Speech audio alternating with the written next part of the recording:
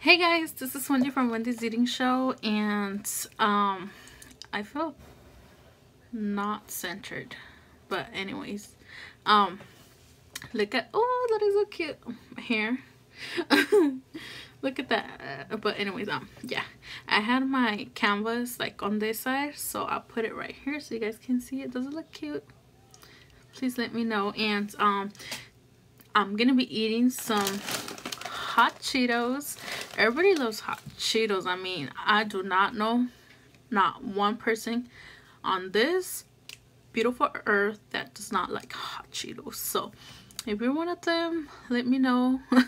So I can like email you, what the hell, so I can send you like a few bags of them. But anyways, these are what hot Cheetos look like, just in case somebody has not seen them, because believe it or not, there's people that do not know what certain things look like, and I've learned that on my YouTube like a long time ago. I'm not sure what I showed, and everybody was like, Wendy, everybody knows what's that. And then like a few people were like, oh, thanks Wendy for sharing that, I did not know that. So I'm like, not everybody knows everything, okay? Oh my gosh, my hair looks crazy.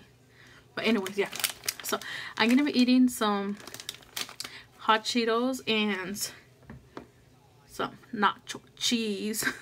And this is by the brand Juanita's, and not my store, but it's a store close to my house. It is like so expensive, but I could only go there at the moment, so I got this, and it was like nearly $4 for a small can. And so anyways, let's go ahead and put the hot Cheetos in here.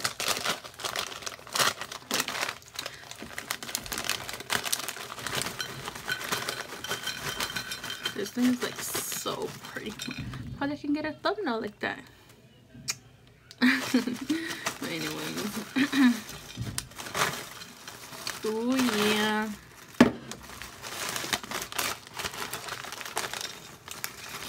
Oh.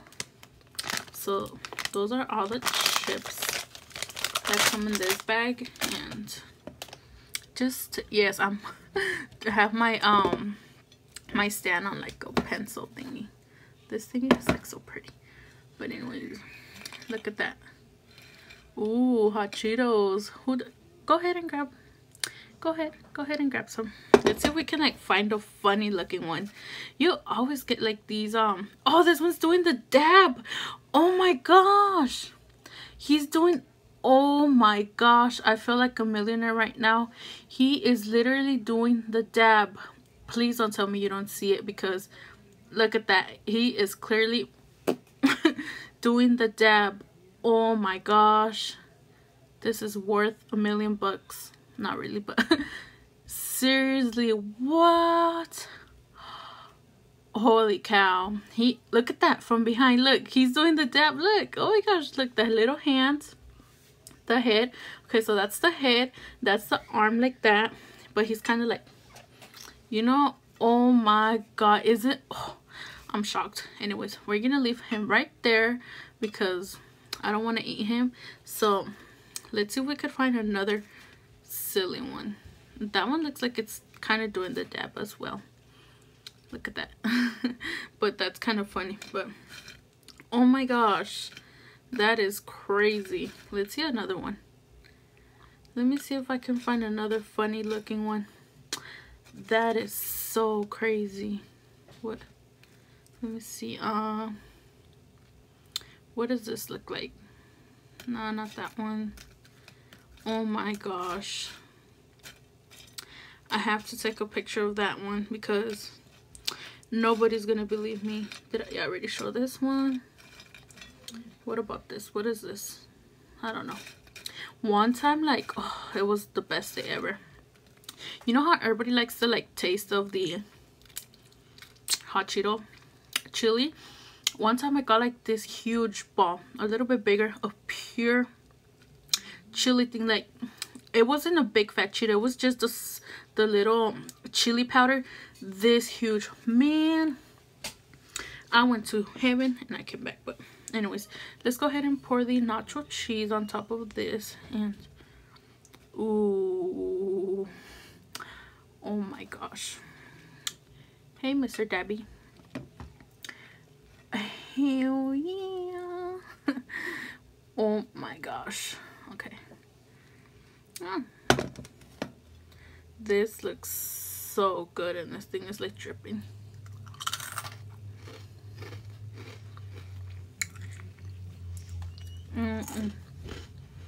I don't want it to fall on my table, so I'm just gonna grab the excess.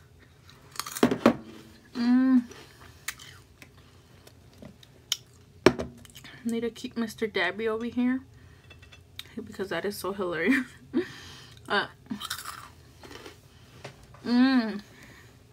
You can eat hot Cheetos in different, all types of ways, but you can especially get like hot Cheetos with cheese with the paletero, like the ice cream trucks. Now, was that my stomach or was that like something else? But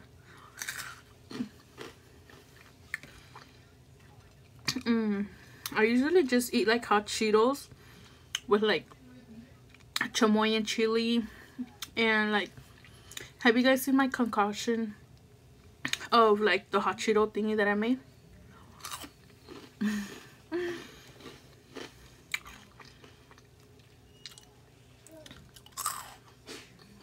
Oh my gosh. So there's like a hilarious story time, but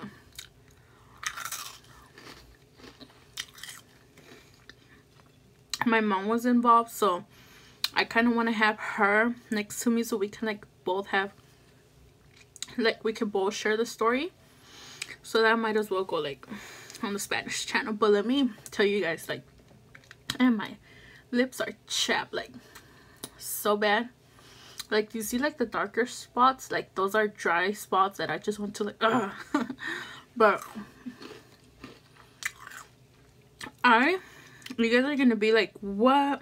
Surprised, shocked, but I have never stepped foot inside IKEA. Yeah, believe it, IKEA. Never have I stepped foot in there. And on Black Friday, I told my mom, hey, it was kind of already late, like maybe 6 p.m. I was like, hey, let's go check out the stores. Like, I just want to see like what's up on this day, you know? Like, I was expecting it to like how you see on the news, like people tripping over, fighting, stuff on the floor, everybody running in different places, like the store's so packed like you can't even walk. But it was kind of chill. So we went to a mall first, but then we were driving around and we went to Costco, of course, and then we went to IKEA because it was like across the street. So we went there, and first of all, we saw like a kids area, like they babysit or something. I was like, what? They babysit your kids? That is, first of all, that was like, I was like in an awe moment, like, what? And I didn't really pay attention, but there was like stairs, and we automatically like went to like the right side.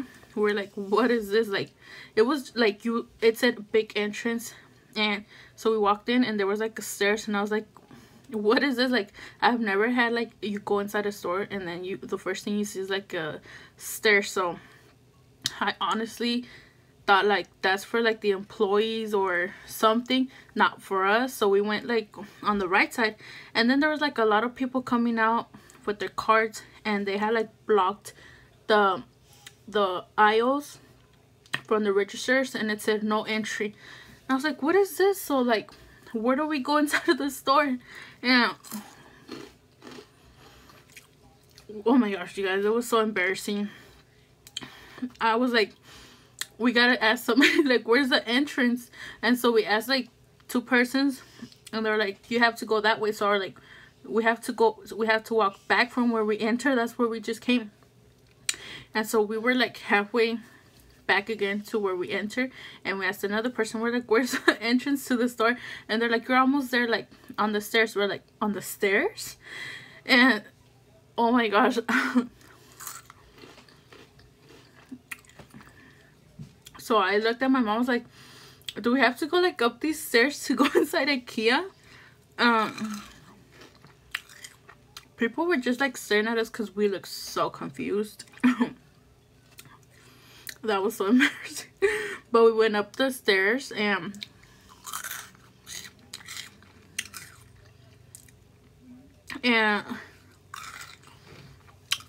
I couldn't believe everything was so pretty. Like, now I see why a lot of YouTubers don't come out of that store and everybody remodels their house with like IKEA stuff.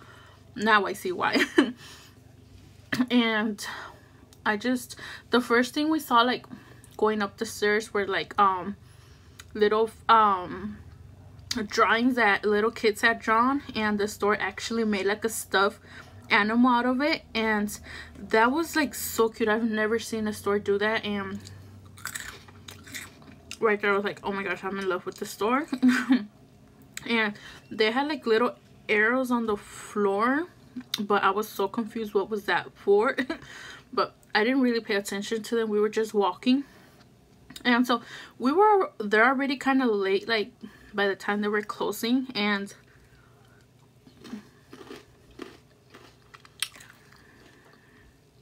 like, and a worker there was like, we asked for something, he was like, oh it's on that aisle, but we're already closing, so we have to walk this way.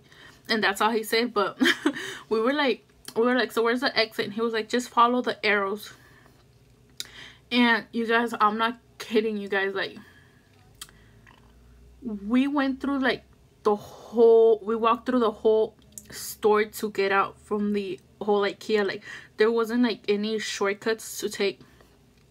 You had to walk the whole store to get out, and that's like a good technique, you know, like before you leave you have to walk through our whole store. So I was like, IKEA, I see what you're doing there. I see what you're doing. And it was a whole new experience, because like all the furniture, when I got there I was like, damn, they have like a lot of computers, because we got to like I think the office where they have like desks and chairs, and literally almost every table had computers. I was like, damn, like what do they need so many computers? Like, is there like that many workers here like on computers? But then like as soon as I like started to realize, like started looking around, like the beddings, the closet thingies had clothing, the stoves had pots, everything. It looked like a real house, excuse me, like a real person's, oh my gosh, would look like in a house. Like, and I was like, oh wait, these are just displays, so you can like have like a visual visualization of how would, if you pick this, like how could you organize it or how it would look. And then I was like, oh, so it was my first time being like IKEA, and I realized so much from IKEA that they want your money. Like, that's what I saw like first. Like, that was like my whole experience with IKEA. Like, they want your bucks.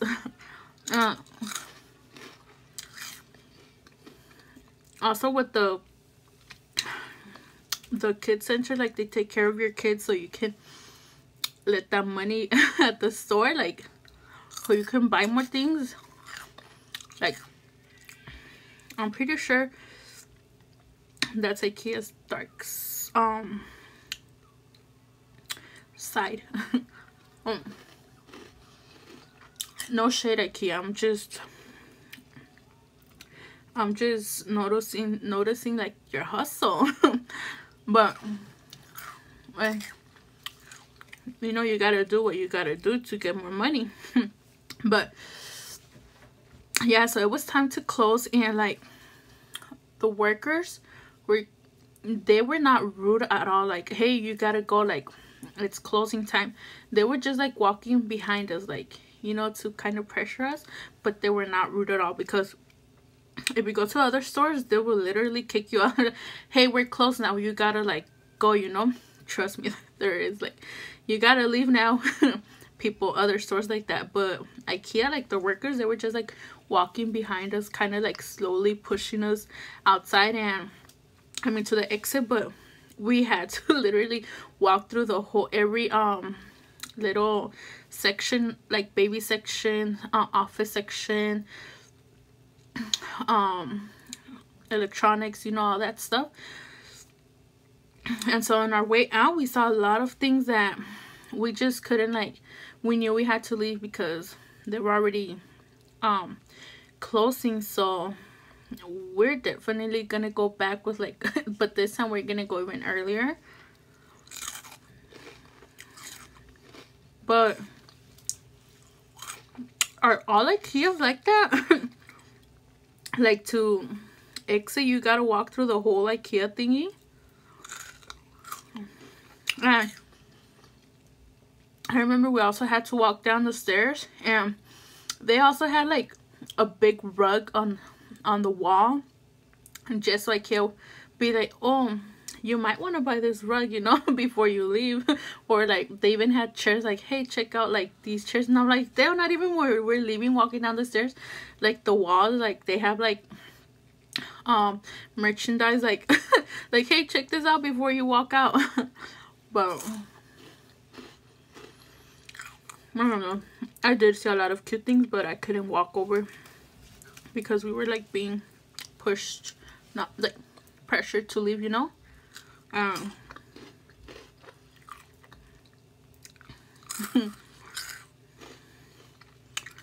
then they sell like right when you paid for your items, like right like in the exit, they had like a food court. Hold on. Hey, before you leave, take some of these meatballs. And don't forget to take your kid. He's like on, you have to walk like that big aisle over there. But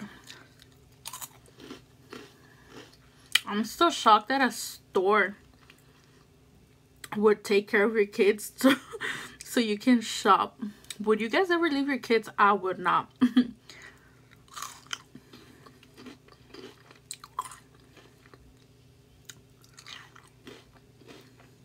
Would you trust another stranger to take care of your kid?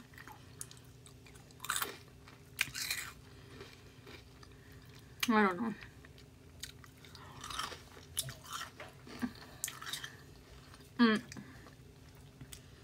When I got home, I was like, how do you shop at IKEA? Like, I was Googling all these questions, like, how is IKEA from the inside? Like, is like all the stores like that? Like, I thought it was just gonna be like a normal store, like you walk in like a Target or something like that. But no, like as soon as you walk in, there's like bam, these huge stairs to go like to the 3rd floor. I was like, holy cow. But I want to know if all IKEAs are like that.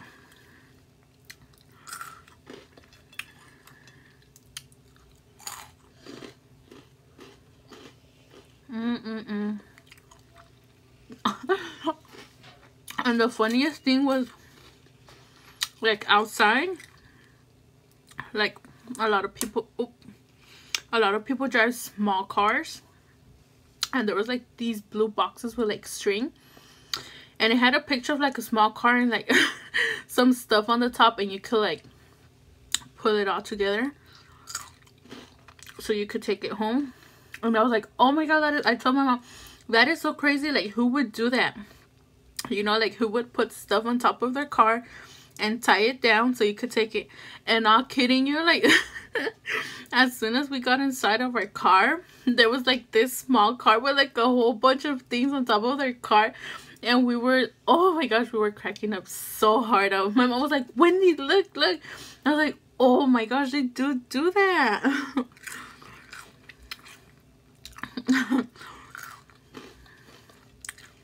So, I don't know. I guess that's nice of IKEA. Because it would suck, like, if you bought something and and you had to return the stuff to IKEA, IKEA would be like, I got some string for you so you can tie it on top of your car. I don't know. Whoever runs IKEA, let me just tell you, guys are really smart, Well, anyways,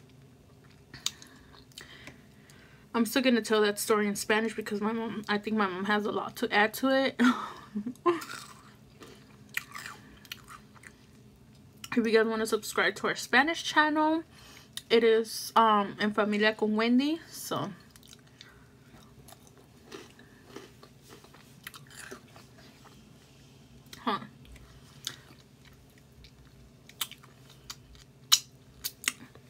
let me go to comment of the day, and this one goes to Glam Dolly 20. Says, hey gorgeous girl, your Thanksgiving dinner looks delish, and you made that chocolate cake yourself.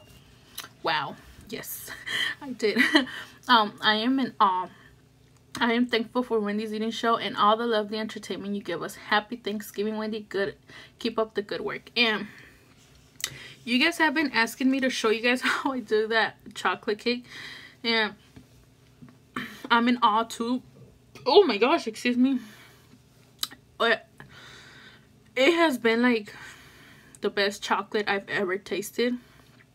Like, I think I beat everybody around here. But I am gonna show you guys, okay? That was comment of the day, and if you want to be comment of the day, all you have to do is comment down below and you could be next. So don't forget to subscribe to Wendy's Eating Show. Go ahead and subscribe to my Spanish show, En Familia con Wendy, if you want to. And I'll see you guys on the next one. Bye.